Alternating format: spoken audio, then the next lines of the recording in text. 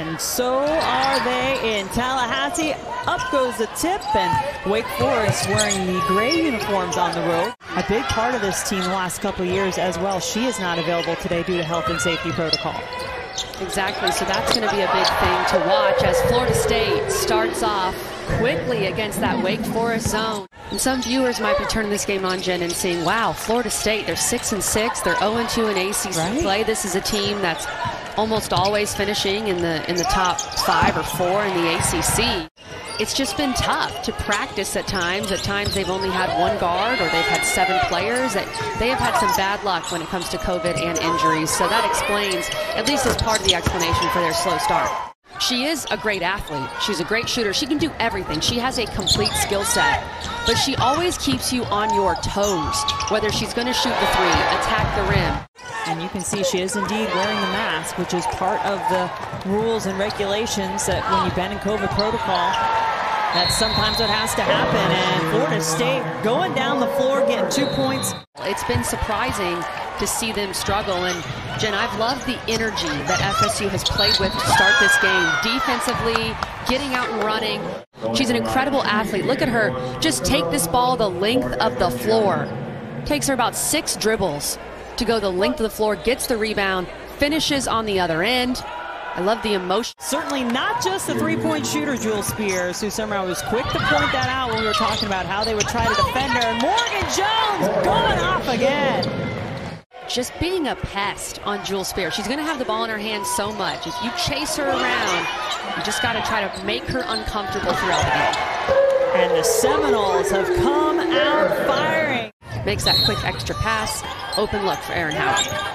Seminoles 7 of 9 to start the game. Good curl and drive to the basket. Harrison did start the last game for the Demon Deacons with Elise Williams out, her first start since November 12th. Had 7 points, 4 rebounds, along with a couple of assists. There's a good look for Morra on the inside. I was talking to her about this on the Zoom. Wake is a team, when she was a player in the late 80s, they made the tournament. And then they really struggled for the next 2.5 decades. Another one of those X-Factor type players who, when she gets healthy and gets some more practices consistently, can be so dangerous. And Gordon on the floor right now for Florida State, having to wear those masks coming off of COVID protocol. Weber turned around, left open, has her first points of the game. Wake Forest trying to get one shot here. And I kind of wondered if Coach Hoover, you probably don't want to waste the timeout, but you don't have Jewel Spear in there, so you don't really have your go-to ISO player. She was really impressive versus North Carolina in that big top 20 matchup in which NC State just blew out UNC. And then for Miami, they were supposed to play Louisville. So you go from one red team with a bunch of McDonald's all. NC State with a big win over North Carolina. Had that game on ACCN. And good defense right there on Myers. Just nowhere for her to go, but they go back out to Weber, who knocks down the 3. FSU doing a really good job of guarding ball screens so far. They've hedged, they've trapped, they haven't made many mistakes going under on shooters. I've been impressed with their ball screen defense. Florida State still comfortably out in front. They get back to a double-digit lead thanks to Weber. Okay, yes, they are in man-to-man now. I like the play-by-play of the technology as well. Good. You just don't know. I'm waiting to see. This team, with the players they have, like a Courtney Weber, like a Bianca Jackson, who's not even available today, but Morgan Jones. I mean, these are the names that we knew coming back. Backdoor cut was there. Puisa's open, but still deep under the basket. Samil left open for 3. Rattles it around and in. All-American at Florida State. A Seminole legend, and did such a great job last year as Valencia Myers just continues to score. Well, right now, this Florida State defense has made life difficult for Jewel Spear. She got just enough separation that time, Kelly, to get herself the points. Nice job there just to keep that in bounds by Makayla Timpson. She was falling out. Now she gets it back. Well, that's a well-deserved 2 points for the freshman out of Edison, Georgia. 6'2", but probably wingspan is much longer than that. Super athletic. Even saw some videos on social media of Makayla Timpson dunking. Gordon back running the point for Florida State, working off some screens, got into the paint, saw an open Howard for three. I feel like that name is just meant for you, Kelly, to have so much fun with. OMG. Oh, it's perfect. Shout out to her parents. I love it. I love that we can abbreviate her name like that. Florida State working it around just about everybody touching the basketball. Under 10 on the shot clock now, but Jetty will take the three and make it. Defensive stands as well. Great first half, maybe the best we've seen from this Florida State team this season. Good answer there from Wake Forest. No one boxed Howard. Howard had a wide open lane to get that offensive board. Spear just showing it off. The crossover, the no-look, give her that assist. An open teammate. She gets in the lane. Valencia Myers comes up because she has. Can we drop a Fear the Spear on an assist? I feel like that one was worthy. Oh, yeah, I think so. And Jen, there are no rules. We can say Fear the Spear. Morgan Jones. That's interesting. You don't normally see that call, but by the letter of the law, if you have fallen down in the lane, you've probably been in there for 10 seconds. They were so much quicker to get into their secondary break and trying to get the ball up the floor quicker, even on an FSU make. And it feels like in this game, they're playing a lot slower. I'm sure part of that is you want to keep FSU out of transition. She does so much more than just knocking down threes. She's also a really good rebounder, as you mentioned, having to play out of position at the 4 last year. And it's just so crucial, too, when you have someone like Puisis, and there's OMG finding her again. Sammy Puisis is feeling it.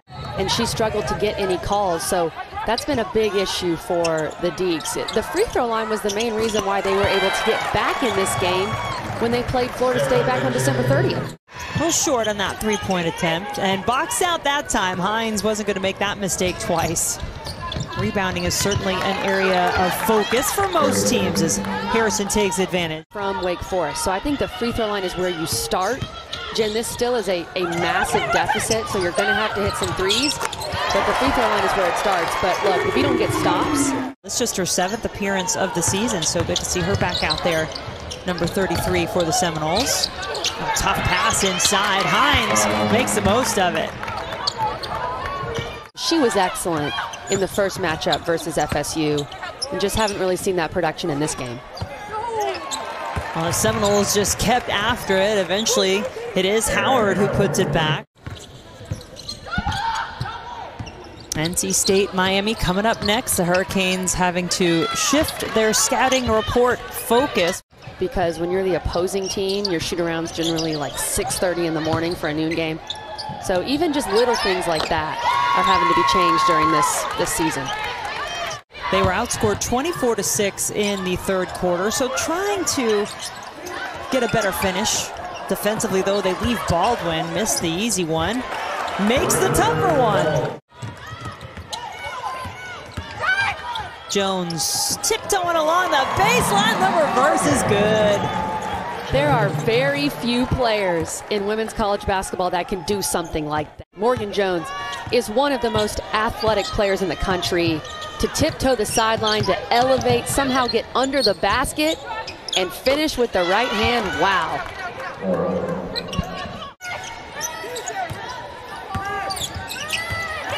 Jones behind the back with her left hand, making it another wow. Easy.